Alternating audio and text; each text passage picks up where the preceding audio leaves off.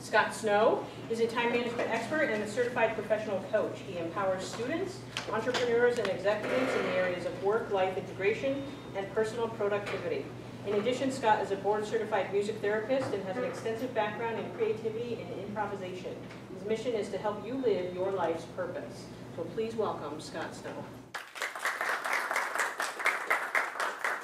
Thank you, thank you.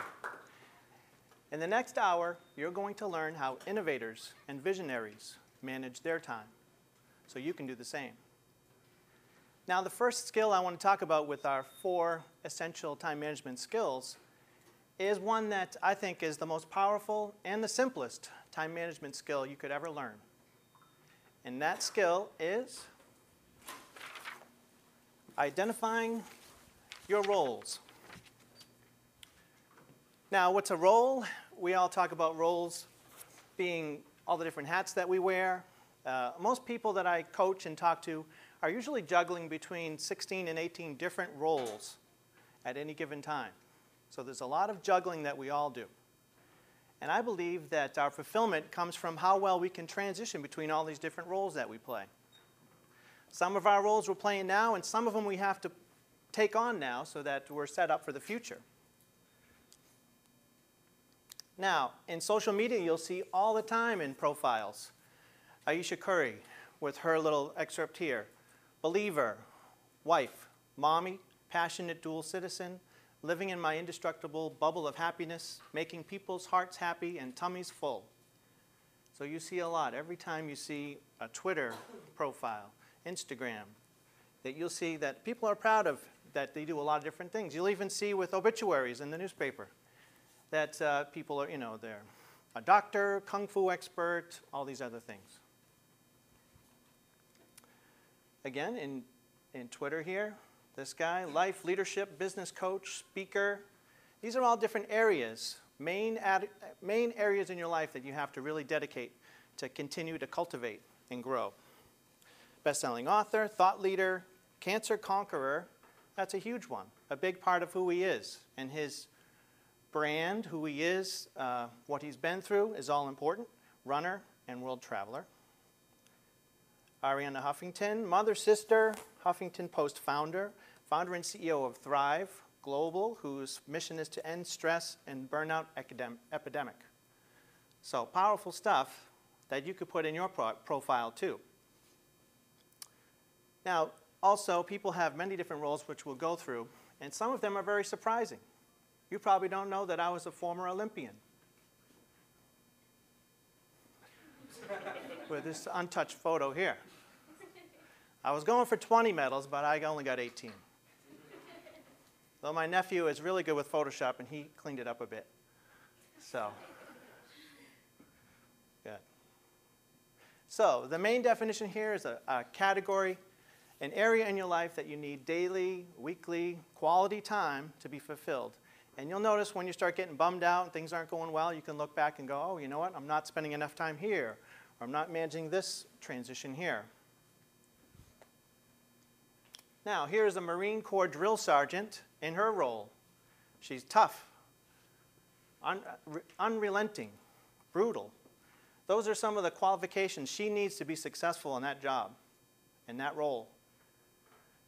Ruthless, harsh, doesn't waver at all. But if she brings forward those attributes to other roles in her life, like family member or parent, relationships, if she has all these different attributes, that's not going to be successful, okay? And it's very important to be aware when you have to transition between your roles. You've got your school roles and work roles, family roles, relationship roles, and we're constantly weaving in between all of those roles. If you bring part of yourself, if you're still in role A and you're in the next setting, you're going to have trouble.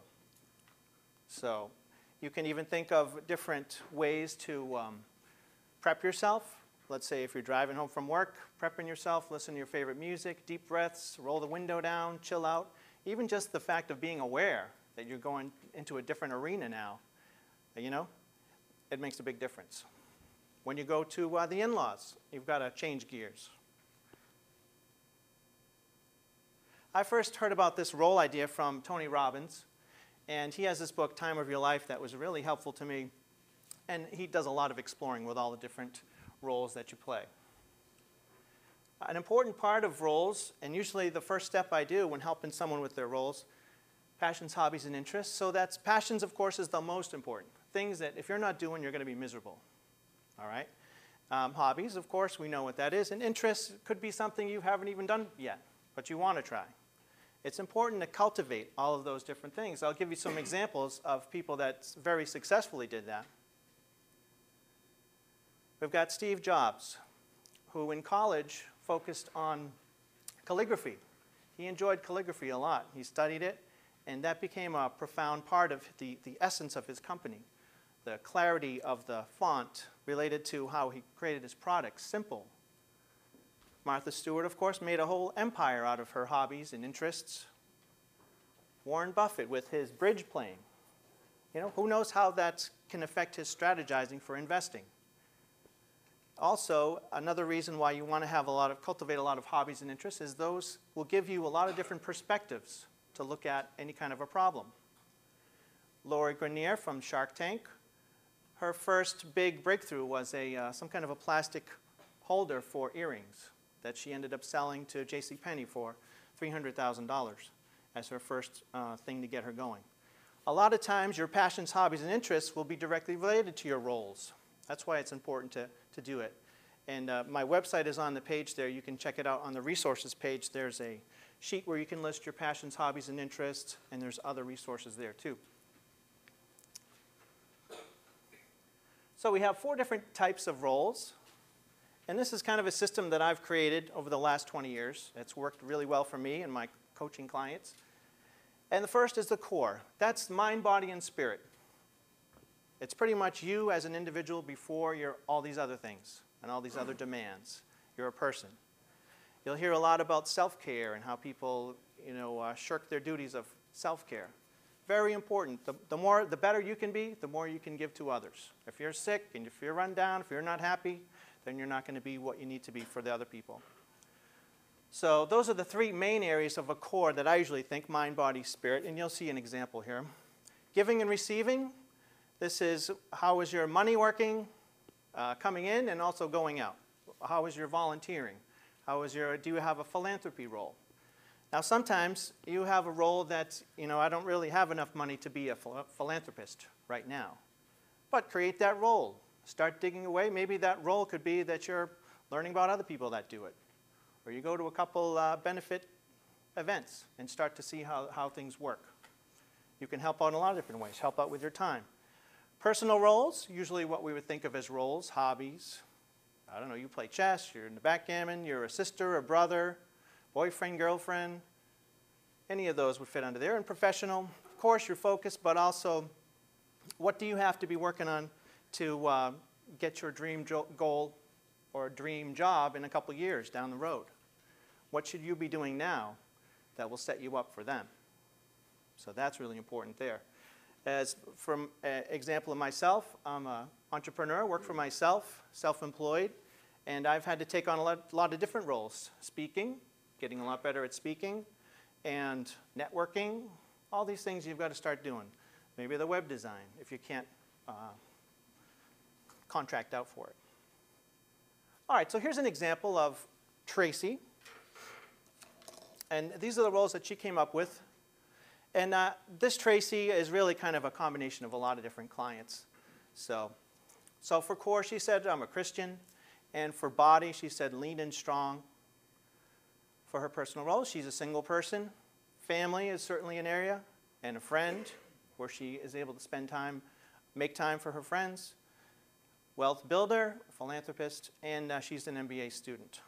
So now with some coaching, and with digging into this a little bit more, asking a lot of questions, we have some added ones that fill out her role list a little bit more. So we talked about her mind, how's she keeping her head straight? And she said, well, I could say genius, but that kind of sounds like I'm in love with myself. But we're thinking big here. So she said genius as one of her roles. Instead of single person, soulmate seeker. Makes it a little bit more empowering. You don't want to be you don't want to have a negative sounding role. And we've got family friend, just as usual. Cancer survivor, again, connected like that other thing I said. And that also connects with role number 12, the volunteer for the No Stomach for Cancer, where that's a key part of her life, of what she went through, really key. And she left it out in her roles initially. So when you put your role list together, you've got to think also, what big areas am I missing out? Am I leaving out that I'm not aware of it? Yoga instructor, she said, when I said, what do you have to do every week? You don't feel good if you don't do it. I got to teach my yoga class. So that's an important area. And then she got into roller derby. So she even came up with a nickname. You have to have a nickname when you're a roller derby person. Hers was Holly Wanna Crack Ya. So, and then we put adventurer because she really liked the travel part, and that's more like a personality part of her role. All of this is about self-awareness. And some of the reasons you want to do this is that, let's say you're in an interview for a big internship or a job for a school. If you're demonstrating that you have that self-awareness of who you really are, all these different areas, that's something you can talk about in that interview. Well, I'm this, and I'm a cancer survivor, and this affects that, and this is how I manage it all. And professionally, we added a couple of those roles like I did for me. Entrepreneur, you could be thinking of entrepreneurship right now. Marketing expert, she says she really loves marketing. So now she's focused on that. She's reading a lot of extra books on marketing. She's focused on that. That's become her. It gives you permission to work on it when you identify it as a role and networker. All right.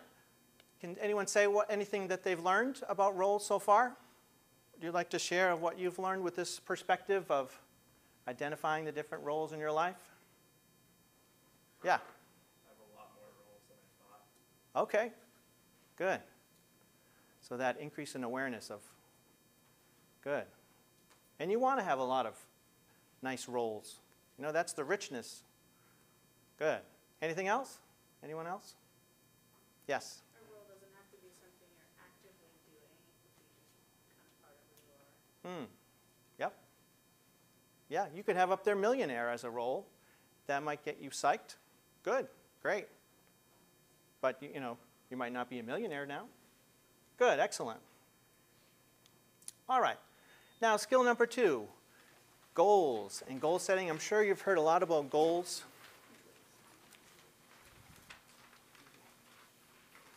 Decide what you want, then write it down. I've been researching goal setting for a long time, and one of the key things is to write them down on paper. In fact, I even have a habit of doing that twice a day. In the morning, I write it, and then before bed, I usually write it in a notebook. And it might just be your top 10 goals. And this starts to get you to hover over those goals. That's why New Year's resolutions don't work, because you visit it once, and then you forget about it.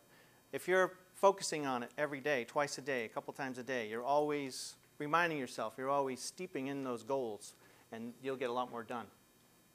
You'll be aware of them. We have a lot of excellent leaders. So when you write goals, you want to have some energy behind them. Here's John Kennedy. We choose to go to the moon in this decade not because it's easy, but because it's hard, because that goal will serve to organize and measure the best of our energies and skills. Dr. Martin Luther King, listen to this one. We will not be satisfied until justice rolls down like waters and righteousness like a mighty stream. That'll get you energized to work on your goal. Here's an example of a guy who wrote down his goal. Exactly in 1969, Bruce Lee wrote this here. I'll read it. My definite chief aim. I, Bruce Lee, will be the first highest paid Oriental superstar, Asian, more politically correct, in the United States. In return, I will give the most exciting performances and render the best of quality in the capacity of an actor. I love how he puts what he's going to do in return, too. He's not just saying what he wants. And so on. He'll have $10 million by 1980, so he's very specific. I will live the way I please and achieve inner harmony and happiness. So a lot of great things there. All right, so the 5 types. Now, I list different types just so you have more tools to be able to use. Let's practice a couple of these here. The first one is a distinction goal, and that's on your sheet there, where it's basically a rule for your life. Exercise 20 minutes every day. Very clear, It says the duration, read a marketing book every month, something that's very specific. So why don't you write down something that could relate to your life here on page 2 of your handout. Distinction goal. So basically what you're going to do, and then the duration and how often. Exercise aerobically 1 times 30 a day. Okay, I'll give you 30, 40 seconds for that.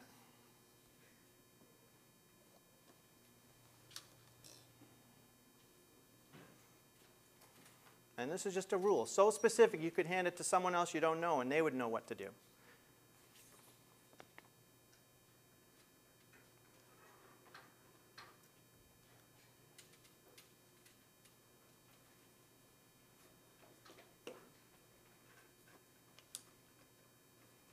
All right. We're going to go through it quick, too, so you get a little idea of each one. A deadline goal. A specific goal or outcome with a deadline. So it's basically a snapshot in time. By June 1st, I'm scuba certified. So a similar way for that.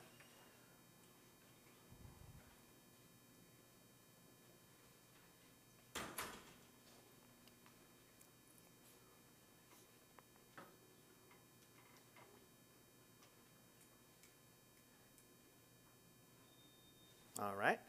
Bucket list. What you would think of as a usual bucket list. Attend the Carnival in Rio de Janeiro, Brazil. These are big, exciting, something different. Maybe you say you want to yell and live from New York, it's Saturday night on Saturday Night Live. We have the Sky's the Limit, and those are the big whoppers. Think really big for these. I won the Nobel Peace Prize for economics. I'm the welterweight UFC champion. Whatever it is. I'm New York Times bestseller author. And now for the number 1 goal. And the number 1 goal is something I learned from a speaker named Brian Tracy, who talks about having the one biggest goal that you can think of that actually activates all of the other goals. So that's something so big that no matter what you're doing, you can be focusing on that one goal. The example here is I'm living my life's purpose every day. Or it could be I'm a world-class problem solver. Something like that. So important things to think about. Your number 1 goal. And usually for my daily goals, this is my goal notebook, and I'll just have those goals right in there. And I put the number 1 goal right at the top. And then I write those other goals. And it ingrains it in your brain. It just keeps you on track. Any questions with the goals? Good. And that habit of writing out your top 10 goals twice per day. Try it out. Try it out for a week or so and see what happens. I think it starts to help you have that attitude of positive expectation.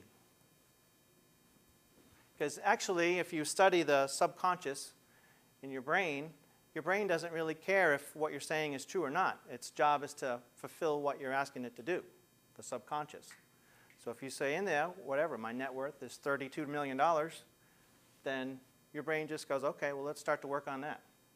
Whatever it is. I'm the best dad I can be. I weigh 170 pounds, or whatever it is, in the present tense, so that your brain can get a handle on it and go, okay, that's my marching orders. And the audio journal. I've always worked on journaling, but usually it's by hand. I'm a writer. I love writing.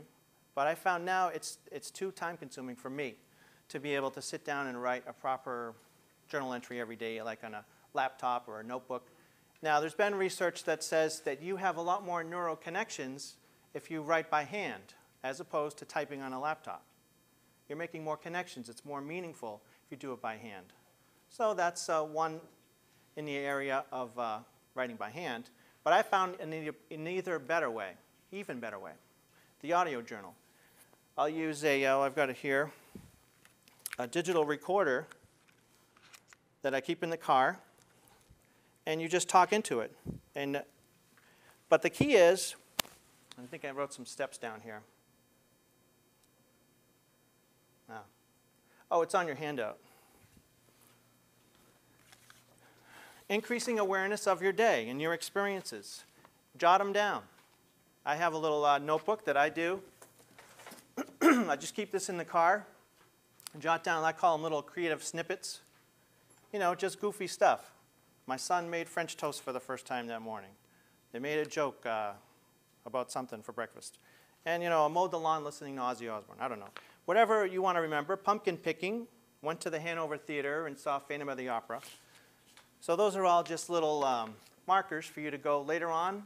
When I'm driving home or I'm stopped somewhere, I'll just take out that list and put on my digital recorder and just gab and riff about all those different little points. So I know what I'm talking about, and I'm just getting out all my thoughts. Now, some of the benefits of this is that you're venting, you're getting it all out. You're also making new connections. You know, you're making sense of the day. It's a really good habit to do. And then I take it a step further, you know, and there's even a lot of articles. Here's Harvard Business Review. I looked up 2 articles here. Want to be an outstanding leader? Keep a journal. The more senior your job title, the more you need to keep a journal. Reflection, self-awareness, important elements of leadership that you learn by keeping a journal. Stopping the day, processing it, looking through, making sense of things, making connections. You can't just go through life and just be always on the next thing. You got to put on the brakes a couple times, and it doesn't take long. It takes me between 5 to 8 minutes, I would say, to do my little audio journal entry every day. And then I take it one more step. I mean, I'm a nerd about this, but is I have a Excel sheet. And so I even I put one on my website for you if you wanted it. It's an Excel sheet already loaded up like this. And the B column, you put the date. And then the left, you put whatever, you know, like an index of a book. So today, something interesting and meaningful about today. This leadership day, you met me. Roles intro, we talked about the audio journal. Project magic, we're going to talk about goals, all that stuff. And then you can search. You know, sometimes I'll just click on this and do the, you know, sort A to Z here. And then you can see all those things. And then same thing with the date. So it's a nice thing to do. All right. You guys are a great audience. I wanted to pass around this book too. This is a book by Donald Miller. I don't know if anybody has heard of this one. Building Your Story Brand. And I found it to be very helpful for what I'm doing, and also for designing the website. He talks about how a lot of us often talk about ourselves first and make us the hero when we're talking to a prospect or a customer, when you have to make the customer the hero and have them see themselves being the hero of the day. So it's a really interesting take, and it's a lot about clarifying the message. He helped me simplify my website a lot. Instead of having all that stuff at the top, he says just have one big picture with your audience enjoying your product, and then a headline. Very simple. Time management skills. And buy here. And it works out a lot better. So I'll pass this out, and you can look at it and pass it around. Good. At the end, I brought my guitar. We're going to do a little song to wrap up everything here, since I'm a music therapist, so you know. Now, projects. You have a lot of projects on your plate, I'm sure. A lot of things, small projects, large projects. You know, an example of a large project that I have is my business. So what's it look like a year from now? That's a big-time project. Myself, health-wise, what am I going to look like in a year? My kids' lives, what are they going to be working on or achieved in that 1 year? And smaller stuff like this presentation was a small project. I went through the same system. So let's go through the 7 stages here. And I got this idea from, I'm creative. I do a lot of drumming and guitar playing. I wrote a book on how to play the drums for kids. It's called Just What the Doctor Ordered. And I used this system. I started to think all the big projects I've worked, what do they all have in common? What stages did they all go through? And I came up with this. First is to identify the spark. A lot of people just start in at stage 5, action. They're doing it, trying to get it done. But you got to back up. Identifying the spark, you got that emotional connection with this project. And for me, for this drum book, I was doing a lot of drum lessons, and kids were having similar problems with technique. And then I was writing them compositions to play that put their specific problems in the piece so they had to work on. And we started doing a piece called The Mad Scientist. And they were into it, they were excited. So I started to get inspired by the mad scientist idea. And then I was looking up pictures and everything about mad scientists.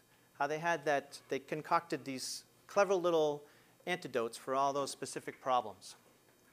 So that was the spark for my project. And you have to do the same thing. If you don't have that emotional spark, and if you're working as a group too, what kind of connection, what is that main idea that gets you excited about it? Stage 2 is this gathering stage. That's getting all the info. There was a choreographer named Twyla Tharp who talks about how when she starts a project, she just gets a cardboard box and just starts throwing stuff in. You know, it might be CDs, it might be cloth, it might be pictures, and just start putting everything in there for that. That's the gathering stage. Brainstorming, just ask a lot of questions.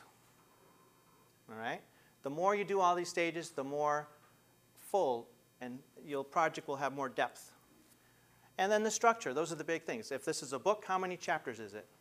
If it's planning a big party or a wedding, you know, what are the main areas? That's the structure part, the big pieces, the brass tacks. Then the action, that's getting it done.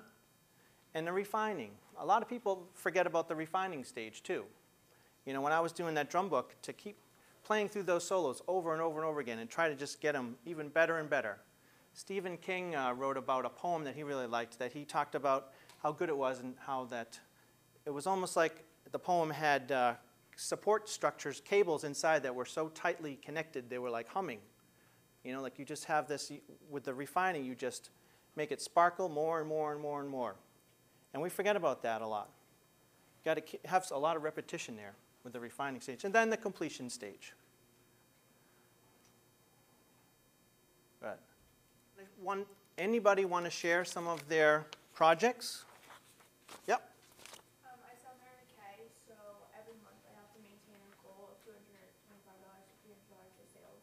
And then from there I have to work my way up to a red jacket and up to a director's position, so that way my reputation in the company still stays strong, but also like my reputation to my customers also stays strong. Good. They seem to do a good job with keeping you on track, too, with being organized. Anyone else? Some big projects, small projects? All right.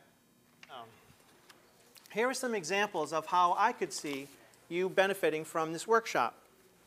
For example,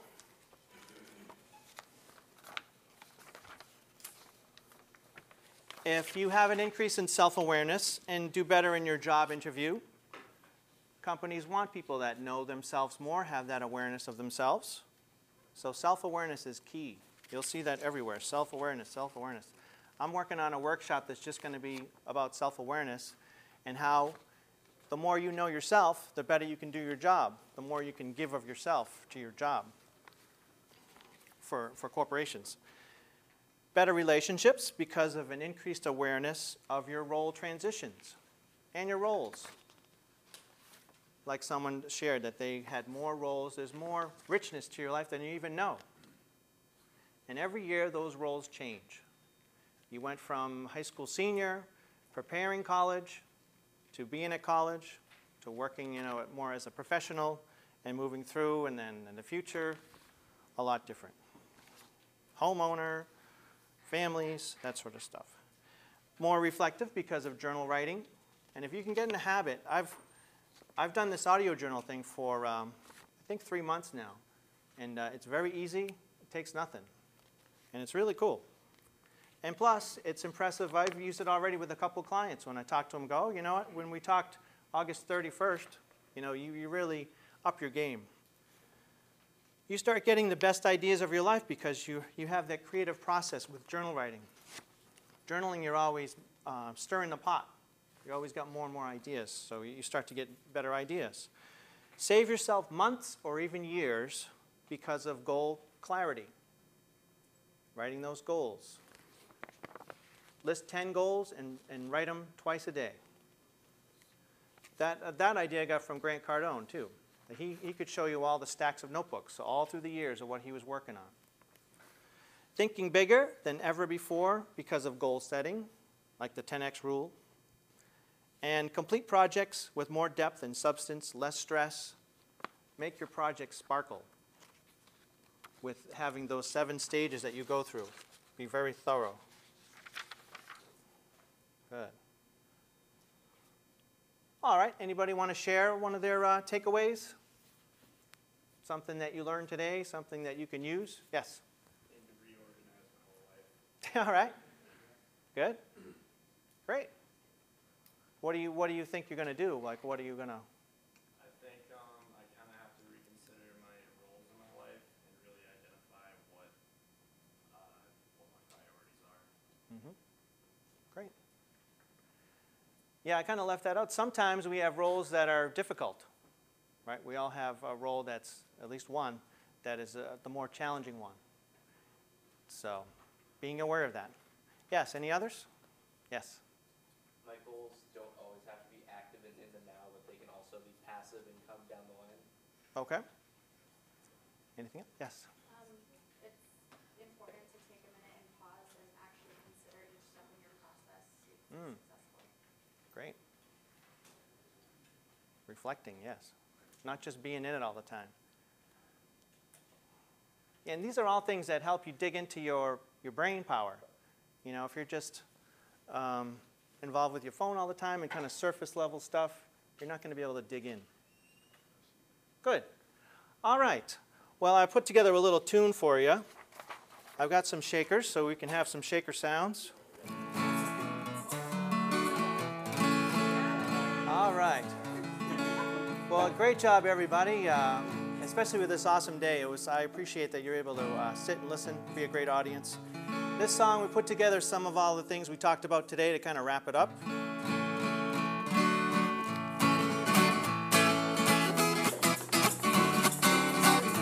Yeah. Good. Oh, Warren Buffett's a stud. He's worth the 90 billion, I think. If you haven't identified your roles, your self-awareness stinks. Oh, don't be hoity-toity and think you know it all. Oh, feed your passions, hobbies, and interests, and you'll have yourself a ball. All right. Oh, Dr. King had a dream. JFK had a vision. Start a daily audio journal. Now, that's a wise decision. No, we spent some time together. You defined your priority. Good. Oh, use the 7 stages of project management, and you'll accomplish them with ease. Good, all right. Drum solo.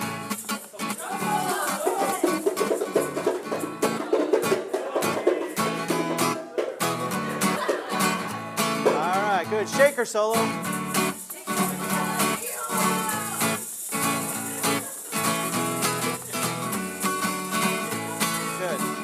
Oh, clarify your goals. That's the name of the game. Focus on your mission. Things will never be the same. Oh, thank you, everybody. It's a pleasure knowing you all. Well, no more wasting tomfoolery, so you can have a productive fall.